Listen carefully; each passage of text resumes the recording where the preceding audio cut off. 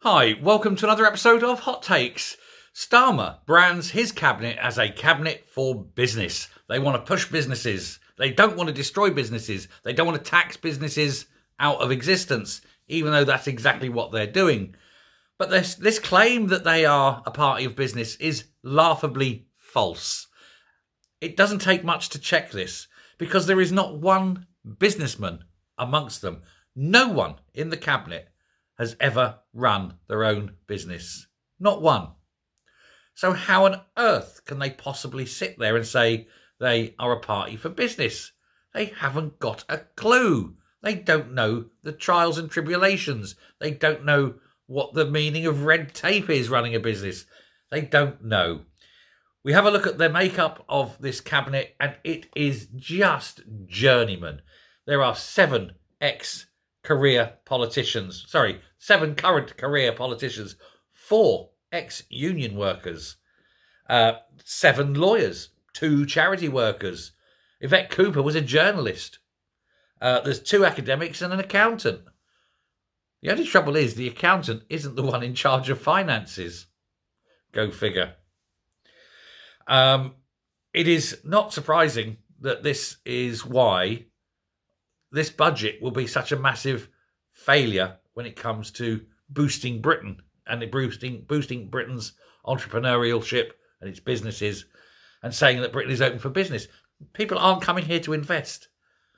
And it's not surprising. They don't understand what they're doing. They are a backwards lot with not an absolute clue. Now, Reeves always likes to tell people, I worked at the Bank of England. Yes, fetching tea, and you weren't very good at it. You got fired. So stop trying to put that on your CV. And not one of them ever run a business. Unbelievable, isn't it? I remember as I grew up, you had politicians from all hues, all sides. They were businessmen, or they were, they'd run businesses, or they'd served in the military.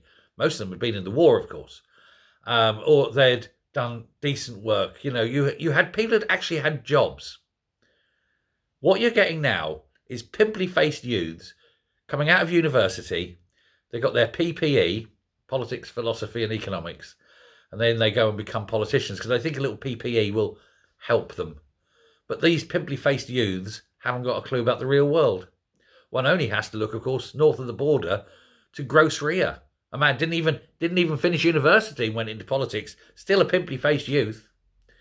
And yet he sits there and says, oh, and this is what you must do, and this is the best way of doing that. What the hell do you know? Nothing. No life experience. And it's the same with this lot now in Starmer's cabinet. No experience. They've never been at the pointy end of anything. And yet they think that they are capable of talking to us. No, not one of them. Not one of them. Stellar, isn't it? What a bunch. Thanks a lot anyway. Bye.